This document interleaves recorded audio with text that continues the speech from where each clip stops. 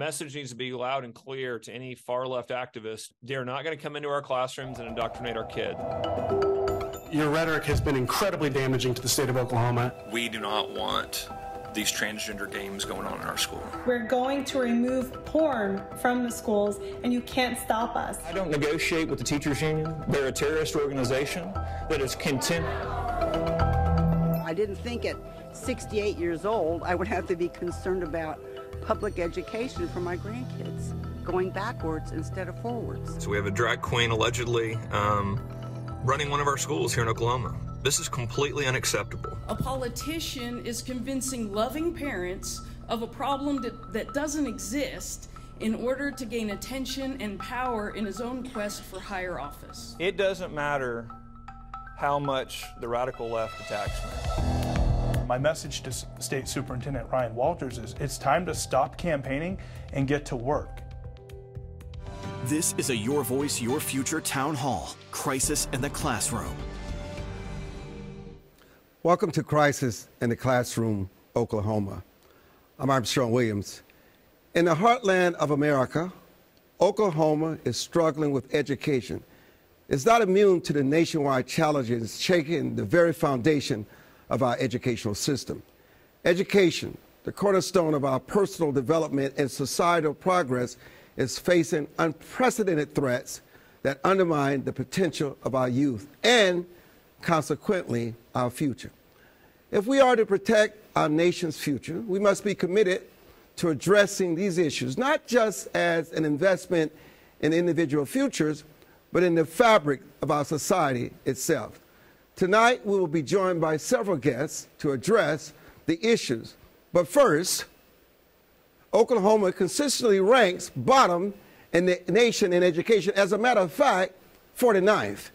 As the state looks to improve failing districts, low test scores, and a gap in teacher recruitment, the Oklahoma Department of Education has made national headlines for an emphasis on more controversial topics.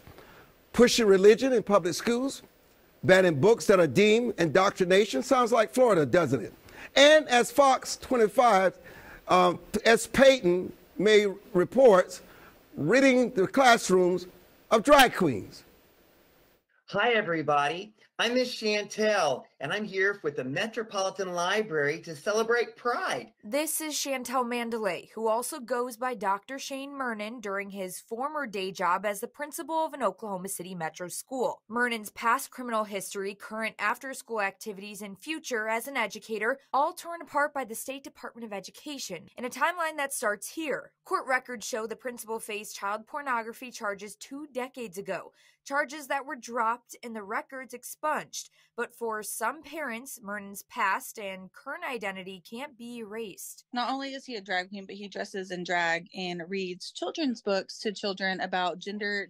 Be confident and stand up for yourself. Disputes over the principal's job went viral with a post from the popular right-wing account Libs of TikTok. And with that, State Superintendent Ryan Walters, who actually renewed the principal's certification in April of 2023, changed his tune. This is completely unacceptable. We know that radical gender theory has been a direct assault on our kids, and we can't allow this in our schools. The Oklahoma City community weighed in a packed school board meeting where all voices were heard. Parents were split. If I don't like what you do in your time off, so I'm going to fire you. I don't like the charges you got were dismissed. This shouldn't even be a discussion. The conversation moved up to the state level, with the Department of Ed updating the teacher code of conduct targeted at drag queen teachers. I've heard from parents all over the state who are very concerned with the left pushing sexuality on our kids, pushing transgender ideology. This month, following online outrage, state initiatives, and the district gaining national attention, Dr. Shane Mernon resigned. Big win today. The drag queen is out at Western Heights. I've demanded it from day one. This individual shouldn't be in a school. This is the individual Superintendent Walters is referring to. You don't have to be like everybody else. We're all special, and you can be special just the way you are. Joining us now is Fox 25 reporter Peyton May. You know, you've investigated these stories for the longest and have covered it at every angle. Was Miss Chantel, did she have the capacity to separate her personal from the classroom, from being principal? Did it spill over? I think that is a question that I cannot have an opinion on. Obviously, I've reported on these matters. It is my job to kind of show what others have said, what others have thought about this matter. As we have talked about multiple times in my reporting, this was an after-school activity for the principal, Shane Mernon, Chantel Mandalay, as you have said as well. And so I think the question at hand is, does the state superintendent believe that that has any interaction between an after-school activity and students in the classroom or not? And I think... Is it an issue of being a role model and the optics and the perception of it all? With all due respect, I can't comment on whether or not that is an issue or not. It's not my job to decide that. It's more of my job to report on what others around me, what the stakeholders in this issue have to say about that. So Superintendent Walters has advocated for that. That's gained some pushback here. What is it, in your opinion, in your research, is he really trying to do? Is there other states around the country where they're doing far better in education that he's trying to emulate to change the trajectory of Oklahoma? Well, I think state superintendents' policies really do mirror a lot of those Republican leadership across the country. So I do think that a lot of that has fallen in line with what we've seen nationally as well. As I have mentioned in my reporting in the past, some of those advisors, some of those people that he has kind of having a seat at the table with him, Libs of TikTok creator Kaya Rychek being one of those people, she definitely has that same kind of voice and platform that certain content shouldn't be in the classroom. So what are the policies that this superintendent is trying to implement that will change this crisis that parents and these kids face on a daily basis? So as of recent, the state superintendent has pushed a few different rules for the State Department of Education to pass and to implement. Now, some of those rules, they are not law. It is important to remember that the state superintendent cannot pass laws. He can pass rules that districts have to follow, or accreditation could be on the line in those circumstances. Some of those rules have to do with religion in the classroom, promoting Bible verses, promoting moments of prayer, and making sure that there's Christianity in public school classrooms, which has obviously gotten a lot of pushback since not all students in public school classrooms are Christian or have any religious beliefs. And I would say another one of those messages has to do with different DEI policies. The state superintendent is looking to ban DEI for K through 12 education, does not want any of those programs happening. Quickly, before we say goodbye, have we seen any progress in terms of results from this superintendent since he was elected? Well, I think just more of the metrics, more of the data there, since I don't have an opinion on whether or not there has been progress myself. But from what I've reported, there has been teachers who have, he has said, have applied to fill the ranks and the gaps in our classrooms. I think that is one kind of avenue that he has stressed recently. Well, thank you, Peyton, for joining us.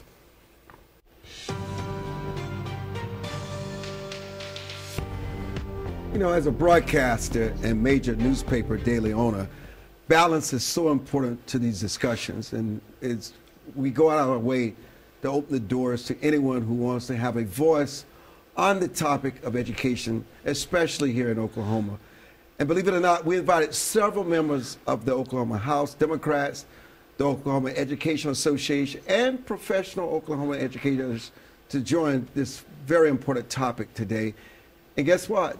They all declined our invitation. But there's one person who didn't decline our invitation, is the State Superintendent of Education, Ryan Walters, and we thank you for joining us today. Thank you for having me. You know, you're maligned, you're battled, and your goal is to make sure that these kids can read, write, and do arithmetic, to empower teachers to give these kids the passport to the future of America. I think it's important for people to understand, forget about all the rhetoric and what has been said in your own words.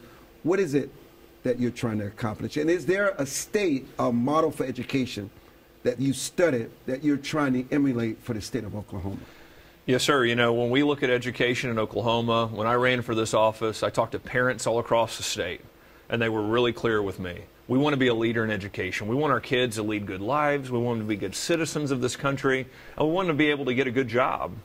And so as we started digging into this, we looked at states like Arizona and Florida. We saw a lot of innovation. We see students that are in poverty that have the largest learning growth in the country in Arizona. We see similar models in Florida as well. It came with school choice. That's where we've championed universal school choice here in the state so that parents can choose the school for their kids. It comes with parents' rights. Parents have to be able to have control over what their kids are learning in school to make sure that there's not inappropriate material in there. We found awful textbooks and books in our schools that had pornographic material, pushed transgenderism. We've gotten those books out, and our focus is on math, reading, science, and a true understanding of American history so that our kids can continue making America the greatest country in the world. But it starts with understanding America and what made America great in the first place. When can parents begin to see the results and what you're trying to accomplish for their children? Because it's what people care about. Forget about all the rhetoric, all the bashing. All they care about is whether you're moving from 49 to 40 to 35 to 30. Yeah, they'll be able to see it this year. You know, one of the things we've already seen in my first year in office is we had the biggest school district in the state, Tulsa Public Schools, which was also one of our lowest ranking. We came in, demanded the superintendent be removed from office. She had done a terrible job.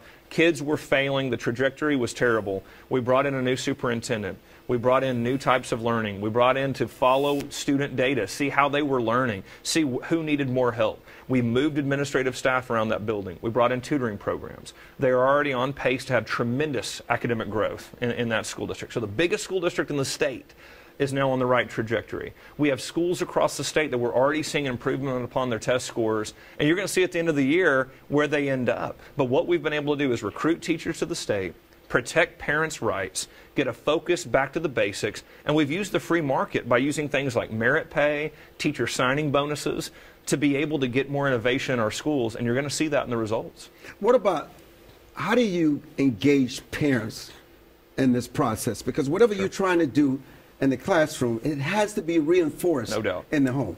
There's no doubt about it. I think that's one of the most important things, if not the most important thing in education, is to get parents more involved in their kids' education. So here's some of the ways we did that. We have universal school choice, so parents now have more choices. They can come to a school and say, well, if my kid's not learning very well here, we'll take him somewhere else that does a better job. What do you say to a parent?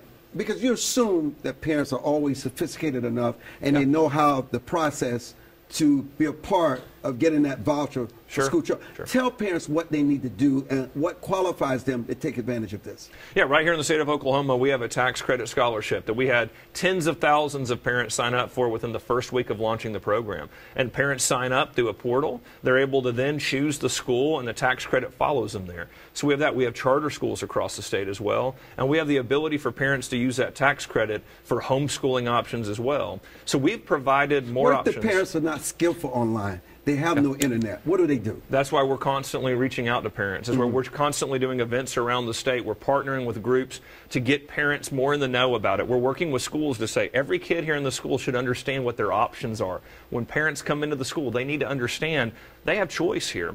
And that's what's going to be very, very important as we move forward and become a leader in education, which we're on trajectory to do that now after this first year. One of the key aspects of that is, to your point, parents have to know, they have to be more involved. And us as the education system, we've got to be doing that for parents. We've got to be reaching out to them. You know, in our experiences, and we cover these crises in the classrooms all across the state, especially in places like Florida that has the best educational system in this country. But one of the things that we found about the teachers union is that they have this cookie cutter approach, that one model fits all. Every child has to adjust to this model. And we know kids learn differently. They get them enthusiastic about math, about reading, about writing. How do you make sure that you tailor this education where the child can actually learn and then not in some cookie cutter approach put in place by the teachers union, which has failed? You're 100% right. We have done that. The teachers unions have had control over our education system for decades. It has failed because, to your point, every kid's unique. God created every kid in a unique way. So you've got to make sure that kids have those options. And it is different school options, but it's also inside the schools. This is where parents' rights matter inside a school. If a parent wants their kid to be college ready and go down a trajectory to take college classes, that's great. But what if the kid wants to do some technical skills? We've been showing off our welding programs across the state, our electrician programs. We want to get kids involved in what they're interested in and start building out these different types of programs. We have more aviation schools here in the state than any other place in the country. And we want to continue to say, listen, we want industry involved. We want kids to have these different options because, again, every kid's unique and you've got to treat them that way. The one-size-fits-all approach doesn't work. It's got to be students, not systems. Don't protect the system. Protect the kid. Help every kid in an individual basis. That's what true education looks like. You know, people elected you because they're desperate. Not meaning that you were a desperate choice, but they're desperate. I think it's important for parents in the state to understand what has prepared you for this role. Yeah, you know, the number one thing that prepared me was being a parent to 4 kids, being a public school teacher that was able to teach in different schools and understand what it looked like in a rural school and an urban school, and being able to take those lessons and say, this is a system that's broken. It's a system that has failed our kids. Frankly, it's failed most teachers as well. The teachers need to find innovation in schools as well, and parents want to see schools that meet the needs of their kids, that have high academic expectations, and frankly, behavioral ones as well. We've worked a lot on discipline reform here in the state, too. That's going to be part of our keys to academic success, is that when kids come into a school, the expectation is that they come in to learn. And that's something that's a culture that you have to create inside a school system. And so you start looking through all of these things. This is the blueprint for what success looks like in education. It's reform, innovation, bringing discipline back in schools, getting indoctrination out, and a laser focus on academics and academic outcomes. Much more with Superintendent Ryan Walters on Crisis in the Classroom with your moderator, Armstrong Williams. We'll be back.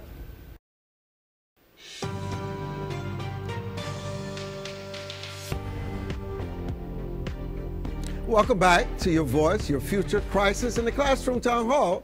I'm Armstrong Williams. State Superintendent Ryan Walters touted a new teacher bonus program as an innovative and effective way to address the teacher shortage in the state.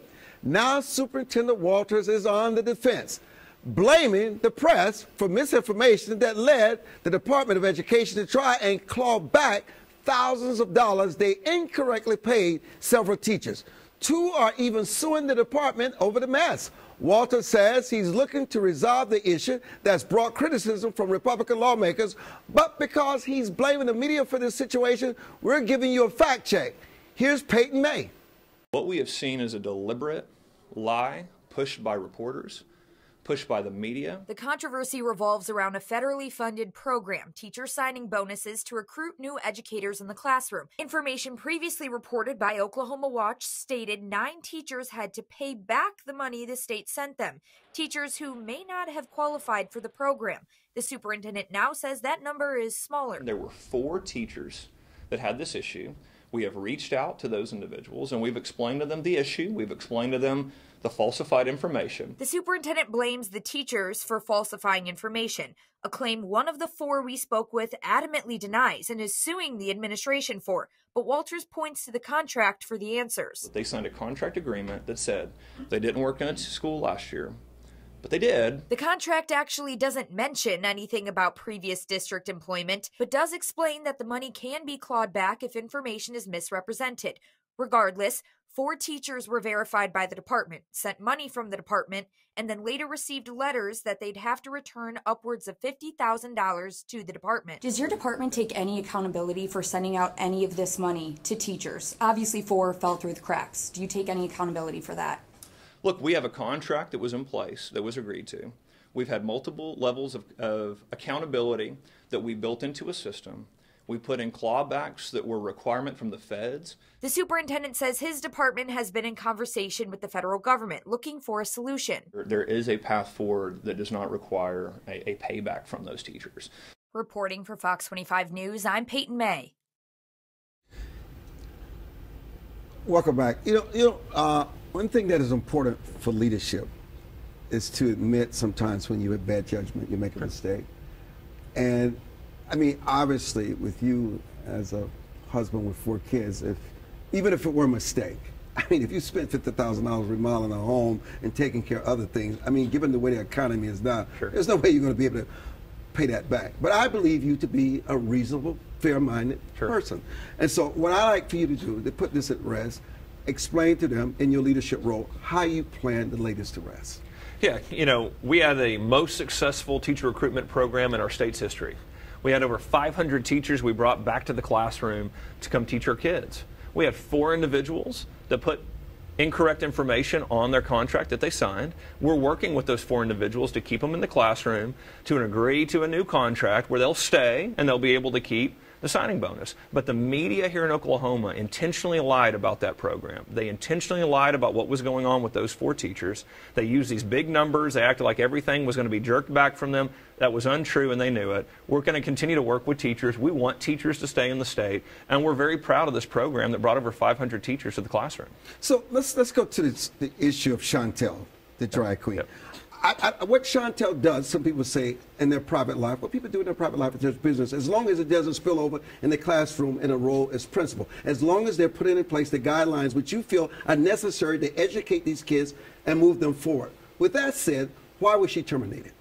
Oh, I demanded it from the beginning. When we found out that this individual was a drag queen that was publicly doing these drag performances in front of young kids, you have no place in the classroom. Parents have a trust with the teachers to say this individual, this person who I'm entrusting with my kids all day when I'm not around, doesn't perform in drag shows, doesn't perform an inappropriate type of behavior around kids. Now, you can have a lot of jobs, but when you agree to be a teacher, you have agreed here in this state to uphold a certain level of behavior in the classroom and outside the classroom. And we heard from parents in the district, we heard from parents all over the state that said, I don't want my kid going to school with a drag queen as a teacher or an administrator. And that is a breach of trust with a parent. That's why parents are so angry right now at so many of our schools because of that breach of trust. And we're going to make sure that parents' rights are protected, and one of those is to make sure that the people around their kids are involved in appropriate material.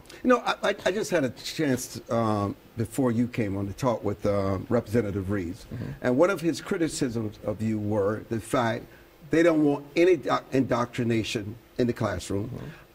He calls himself a Christian. He talks about you and the 10 Commandments and where you're advocating.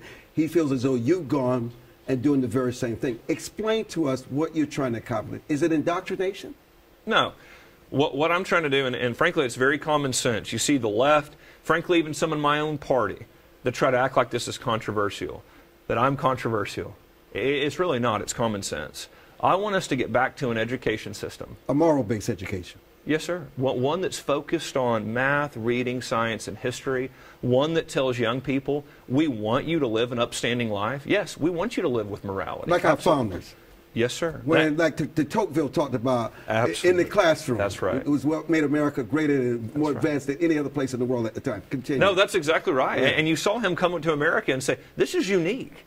This country is unique. And the founders set up with our Constitution the belief of individual rights and our Judeo-Christian heritage. That was part of our founding here. And we've stripped it from the history that we're teaching our kids. Our kids only think that America was a terrible country. I don't want them to think that. I want them to read through all of our history. That means you start with the founding, you understand what the foundation is, and you look through the good and the bad and the ugly after that point, right? But you view it through the prism of what America was built on. And you try to continue as a citizen to follow America down that path where we continue to be this great country. But I think you're talking about something that's even deeper, that resonates with America all across the country, whether it's in the leadership of the Congress, the courts, whether it's in the classroom, whether it's in the home. It's moral clarity. Many people feel that Rome and other great nations did not lose its way because of military and economic might. It lost its way because of moral clarity. And more of that is being lost in America. And so I think what you're advocating here is moral clarity. And why is that so important if America is going to sustain itself as that shining city on the hill? There's no doubt about it. You know, when I was a teacher, I was a history teacher. And when you study other civilizations, when civilizations forget who they are, when they forget their history, when they forget what they were called to as a people, what kept them together, those civilizations fall apart. I truly believe that decline is a choice. America doesn't have to be in decline. We can be that great shining city on a hill again, but if our next generation doesn't understand what made America great, what are those values, how were we founded, how did we change the course of human events with the Declaration of Independence and the Constitution, then we will never never be that great country again. And I want Oklahoma leading the way, and we're going to continue to fight to make sure our kids understand that story. And doesn't that bring us to the classroom with the issue of discipline, self-respect, yes, sir. right and wrong, create an environment where the kids who want to learn are learning, and those that are disruptive, you got to move them somewhere else. It's all about the respect for the classroom, but also self-respect. Absolutely. You know, when you take a child 7 or 8 years old and you start telling them when they act up and when they misbehave, it's not your fault, you know, you're a victim, or don't worry about it and excuse the behavior, what happens? That kid grows up to believe they're not responsible for their own actions, which frankly is disrespectful to them as an individual. There's nothing more empowering than telling an individual child, hey, you can do great things. You absolutely can, but you've got to live up to a moral code. You've got to have self-discipline, and we're going to help you along those lines while you're going through school. That is key for young people to be successful, and we have allowed the left to drive those type of common sense approaches out of our schools. We've got to get them back. Discipline is going to be key in that. So let's talk about what is it that you need to do, the people to just back up, give you a chance for your vision to take hold and the results that you believe people will see. What is it that in terms of parents, and you said something very important, that teachers, through merit, through success, yes, sir. Earn bonuses, yes, sir. Earn promotion. You're talking about accountability and responsibility. That's right. You know, I want the best teachers to make a lot more money. The free market works, you know, and the left has somehow won this argument with a lot of folks, and we're pushing back on this. The free market doesn't cease to exist inside a school. The free market works, and free market principles work because it's based on human nature. Okay, human nature doesn't change. And so what we know is that, again, if you incentivize great behavior in a school, you're going to get more of it. If you bring accountability to those who don't meet that standard, you're going to get less of that behavior. And so we're going to continue to have signing bonuses for great teachers. We have merit pay for those of the highest caliber. We also do bonuses when you catch a kid up who's a grade level behind and you catch them up by the end of the year, we're going to give you an automatic bonus because we want to continue to incentivize excellence in education. What you incentivize is what you'll get more of. We want academic outcomes here in the state of Oklahoma, so we're going to continue to incentivize that. This reminds me of the very same thing in terms of the pushback that befell Ron DeSantis with DEI and banning books. But when people look at the results of what he's accomplished, kids are learning, parents are satisfied, and America's future will be secure as a result of this. That's right. You know, what are we going to see? We are going to see kids have a higher quality of life because they're not going to get involved in drugs. They're not going to drop out of school. We're going to see an economic environment that's going to flourish. Why? Businesses will be able to hire more people. Our kids will be ready to advance in the workplace. You're going to see tighter-knit communities and towns because of the absence of crime and the development there. And we're going to be a state that's going to lead the country because of the reforms that we're putting in place right now in education. And Oklahoma, you watch, we are going to be a leader because of the reforms that we're championing, because we are willing to fight back against an establishment, a status quo that has been in charge for so long. This innovation will work, the accountability will work, and ultimately you're going to see our families and kids be very successful. And you could care less about race, gender, ethnicity. What matters is the child having the ability to get the most out of that classroom to prepare him for his college future or technical future if the college is the course that they decide not to take. As you said, it may not be for everybody. That's right. You know, college is one of those things. Yeah, absolutely. If you want to be an attorney or you want to be certain things, you need to go to college. But we're looking at kids that can earn great money being a truck driver, an electrician, a welder. And you know what? We want kids to know these are incredible jobs too. We want you to find what your talents prepare you for, what you're interested in, and we're going to prepare you for that in the workforce. And frankly, we've seen too much of this elitism, telling all kids, well, you got to go to college. If you don't go to college, you've somehow failed. That is absolutely wrong. We want kids to know, we want you to find a great place where your talents and skill set line up, and we want you to be successful. And that's for every individual kid, and every path can look different. Well, you know, we here at Crisis in the Classroom, our only agenda is truth and fact, and what empowers the kids to a better future. And the fact that you're elected by the people, at least we should do our best to give you the platform to state what your goals are. And thank you so much for joining us, having the courage to come on. And listen, we wish you much success in your endeavor, because if you succeed, the parents and the students are the best recipient of your results. So thank you so much Thank you very for much. joining us. Coming up, we're hearing from a critic of Superintendent Walters, what he's doing to get past the headlines and improve education for all students in Oklahoma. Recently, I asked famed pediatric neurosurgeon Dr. Ben Carson and civil rights icon attorney Ben Crump to join me in writing a book about the failure of our national education systems. The book, Crisis in the Classroom, takes an honest look at what's wrong and how to repair the problem and invest in our children. Please take the time to order this book and get involved for your children and grandchildren. Crisis in the Classroom, get it wherever you buy your books today. At a recent Board of Education meeting, the new TPS superintendent, Dr. Ebony Johnson, laid out her plan for improvement. As Fox 25's Peyton May tells us, Walters is now praising the TPS plan to bring positive results for the district. After months of back and forth and threats of TPS accreditation status on the line, State Superintendent Ryan Walters is now on the same page as Tulsa's new superintendent, Dr. Ebony Johnson. In front of the Board of Education, Dr. Johnson laid out some of her strategies to raise test scores. Getting the teachers all of the information that they need in order to teach the information to make sure that they're aligned to the Oklahoma academic standards, but then also making sure that our students are aware and that our families as well. Superintendent Walters has been vocal about claims of TPS's lack of progress, something he believes could change under Dr. Johnson's leadership. Dr. Ebony Johnson laid out a tremendous plan for the future of Tulsa. It's all the things that I've been asking for. It was bold, it was clear, it was data-driven. Walters and the Board of Education are renewing their promise to work with Tulsa's education leaders and get the district back on track. We will continue to ensure that Tulsa is going to be the successful district that I know it can be. But Dr. Johnson came with a great presentation and clarity on how they're going to meet the goals that we've laid out for them. And I can't wait to continue to work with Tulsa to get these successes in the school that I know those kids and those parents of Tulsa deserve. Reporting for Fox 25 News, I'm Peyton May. Joining us now is someone who's very determined to turn the educational system around in Oklahoma, Republican Representative Mark McBride. Thank you so much for joining us today. Thank you for having me. You know, in a nutshell, what is the superintendent trying to accomplish versus all the pushback that you can embrace, and how can he work with all these other people involved who wants the same thing to make progress for the parents, the schools, the kids, and the teachers? Ms. Representative McBride.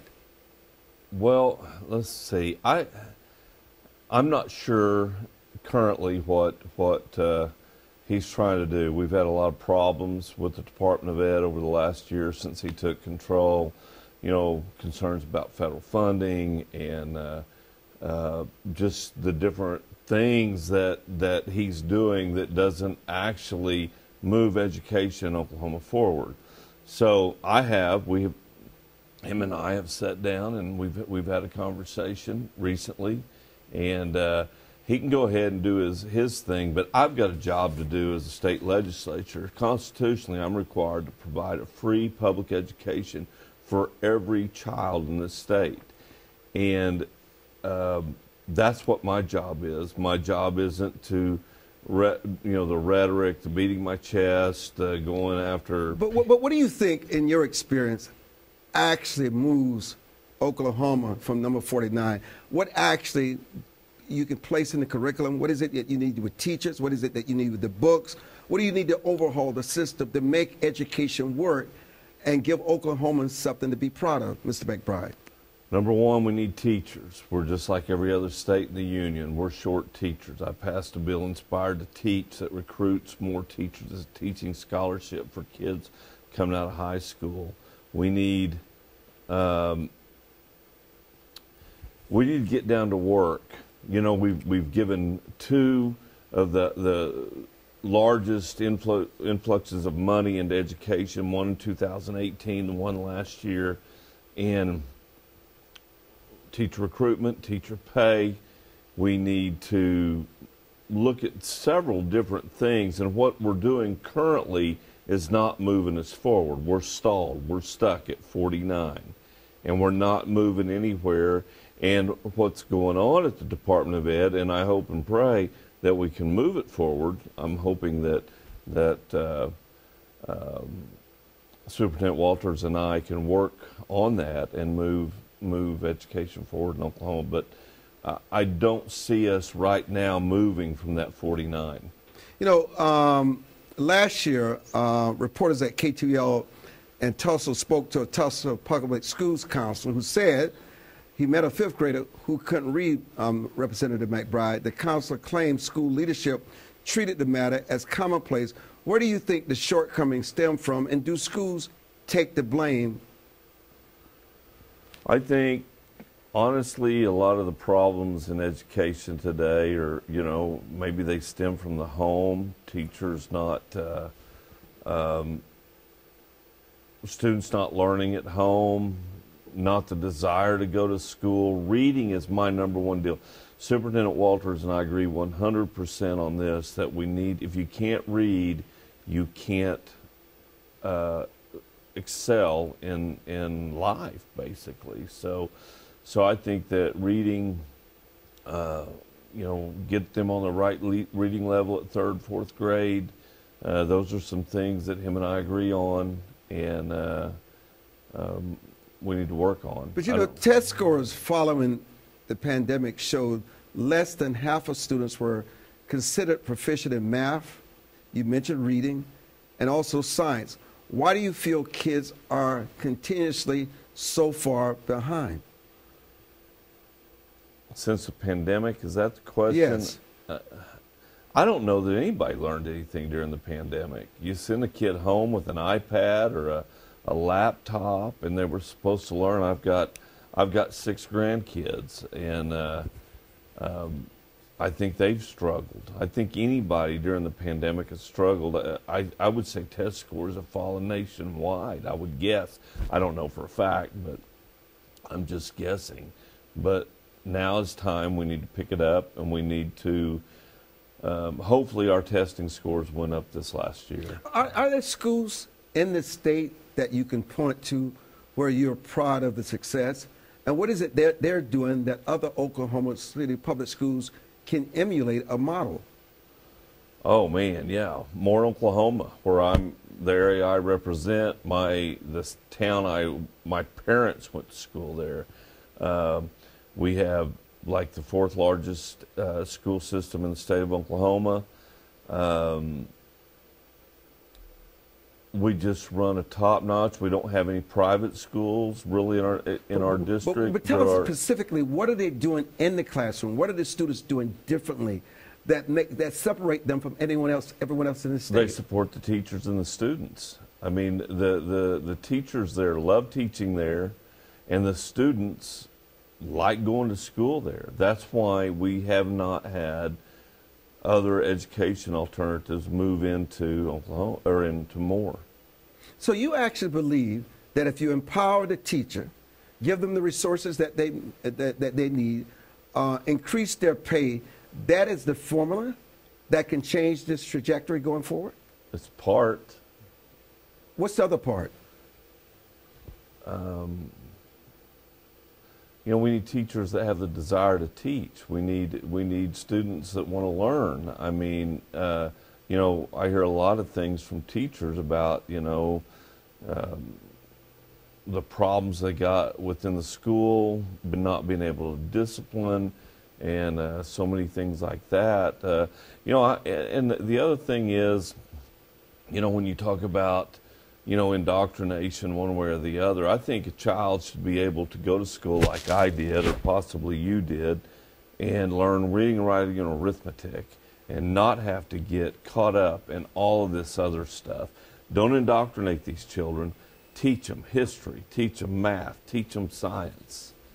So you seem to echo what Superintendent Walters is echoing, that we got to get away from this indoctrination. Well, he would choose to indoctrinate another way. Now, I'm a Christian, and I have no problem with putting the 10 Commandments on the wall, only that there's the rule of law, and the people of Oklahoma voted not to have religious things like that put on the wall. It's a flip side. You know, he's okay with indoctrinating his way, but he doesn't want it this way. And I don't want it the other way, too. But I don't know that I want him teaching my children, my grandchildren, Sunday school. So what is the balance? The balance is nothing. No. So let me go back to something you said earlier about parents.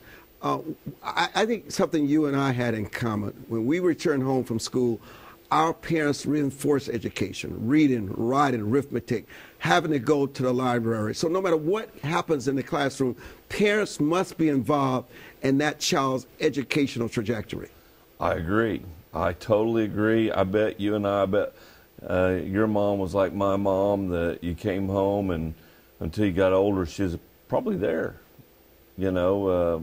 No TV? No TV. No distractions? You sat down, you learned, you did your math problems and all that. And kids don't have that today. So how do you make it to where there's no way to make it to where parents have to make their children study? You're going to have to do it in the classroom. There's no way other to do it than the family unit is different than it was in 1979. Well, listen, thank you for your service and your commitment, and thank you so much for joining us for this edition of Oklahoma's Crisis in the Classroom. Still ahead, a controversial appointment to the state's Library Review Committee. Why many parents are upset. Our Crisis in the Classroom Town Hall continues in just a few minutes. Stay with us. Recently, I asked famed pediatric neurosurgeon Dr. Ben Carson and civil rights icon attorney Ben Crump to join me in writing a book about the failure of our national education systems. The book, Crisis in the Classroom, takes an honest look at what's wrong and how to repair the problem and invest in our children. Please take the time to order this book and get involved for your children and grandchildren. Crisis in the Classroom. Get it wherever you buy your books today.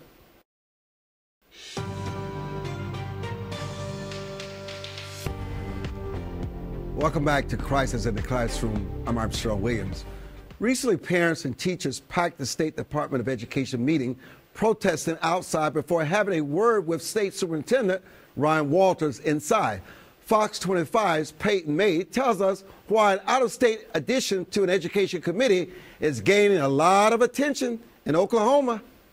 Oklahomans got the chance to voice their opinions on State Superintendent Walters naming the creator of the Libs of TikTok, KOKH, to a library committee. But the state superintendent made sure she was the first to talk. We are going to take back our schools. We are going to fix the schools. We're going to remove porn from the schools, and you can't stop us. Opening up the Board of Education meeting, for the first time, controversial right-wing Libs of TikTok creator KOKH is addressing Oklahomans on her new role reviewing our state's library books, a role Superintendent Walters thinks she's perfect for. We're really excited about having Kaya on the team. She was a national leader in shining a spotlight on this pornography in our schools. But not everyone agrees. Education advocate Sean Cummings spoke in public comment, voicing concerns about bomb threats that followed one of Rychek's posts. Her behavior brought on bomb threats at how many of our schools? 2? How many days were they out? 6? You took somebody that threatened our children, literally threatened our children. You have no plausible deniability if it happens again. Rychek took the opportunity to defend herself, responding on her social media account to my video of Sean Cummings, refuting the claims that she sparked bomb threats in Union public schools. Regardless, the concerns from many Oklahomans remain. In Oklahoma City, Peyton May, Fox 25 News. State Superintendent Walters wouldn't answer who the other members of the Library Media Advisory Committee are, but did say they have already been meeting. Joining us now is Jenny White. She's the Education Director of Reclaim Oklahoma Parent Empowerment. Thanks so much for being here. Thank you. You know, you just saw the package. What's your perspective on all this, and how is it impacting the learning environment and advancing the ball in terms of education and giving these kids the best possibility for the future? Well, I have to say, I was a public school teacher for many years. My mother taught public school for 23 years, and Before she retired and I retired, we taught together at a charter school here in Oklahoma City and did that for 4 years. And part of the reason why we quit the teaching profession is because it came to the point where we were having trouble. Now, this was back in the 90s, or late 90s, early 2000s. We were having trouble being able to teach in our classrooms without parents getting upset and then without the administration kind of backing us up. And that's part of the reason why we left. And then as I started having children of my own and we put them in public school, basically what I found was the opposite way. If we tried to be involved in what was going on, then we kind of got some pushback, or we got shut out, or we kind of got the stiff arm, or, and that was kind of bothersome for me. What are your thoughts on the indoctrination and what Representative Reeves say, going one way this way, too far this way, and what is the balance? Well, the balance is nothing. So any kind of anything outside of math and history and science and social studies, that's all for parents in their home. That's and I'm really positive, having been a teacher, public school teacher, and I also homeschooled 3 or 4 of my kids, and then also a child of a neighbor who was a single parent. And having kind of had that background, I realized that really the only way to get results is to focus on the subjects. It's to focus on the subjects. Granted, we need to have our kids critically think, but there's a way to do that without having to bring in issues that really aren't things that parents need to be having brought to their children's attention outside of the home. Why do you think so many parents, both in Oklahoma and nationally, are concerned about keeping school library books age appropriate? Because once again, kids are like sponges. We have this problem, I think, today of thinking that kids are just small adults. Kids are not small adults. There's part of the reason why we say when you're 18 you get to drink or you get to smoke or whatever. It's because under 18, that brain is still being developed, and it's like a sponge. And anything that you put in it sticks like you would not believe. And I think anybody could remember if you've had like in high school, for example, I took French, took 3 years of French. Then later on in college, I tried to take Spanish. It was almost impossible because I kept overwriting the Spanish with the French. I mean, things stick in those brains, and that's really the power of the parent, and having parents really pay attention to how their kids are being educated, because what you pour into a child when they're very little sticks with them. And that's why parents are saying, no, this isn't appropriate at school. If I want to do that on my own time, then that's my parental right. I can do that. But that's not where my tax dollars need to be going. You know, your organization is called Reclaim Oklahoma Parent Empowerment. You know, it has to be really frustrating when you think of a state that so much of your, just generations of your family has been a part of, that you're ranked 49th in education. Literally, you're at the bottom. How do you recover this? What is it that we're not doing to change this? And when did this all begin? I'm sure it wasn't always this way for the state of Oklahoma. Well, it's gone the other direction. I mean, if you look at any of the statistics, we've gone down over the years. It's just kind of the trajectory that we've been on. But I think what really happened was when we had No Child Left Behind, basically it left every child behind because all they were focusing on was testing.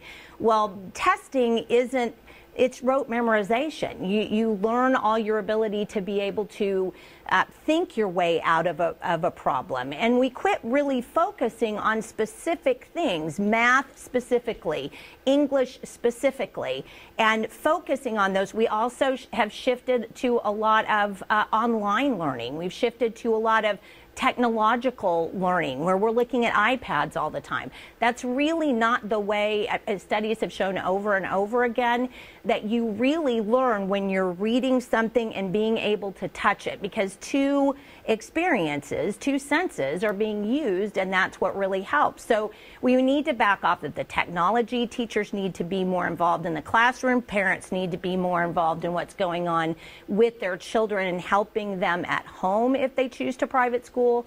But if we don't start focusing on subjects and quit focusing on testing, it's not going to get any better. Ms. White, I cannot thank you enough for joining us, and we really appreciate your commitment and your love of education and your love for these children. And hopefully when we return to Oklahoma, we'll have a chance to sit down with you again. Thank you so much.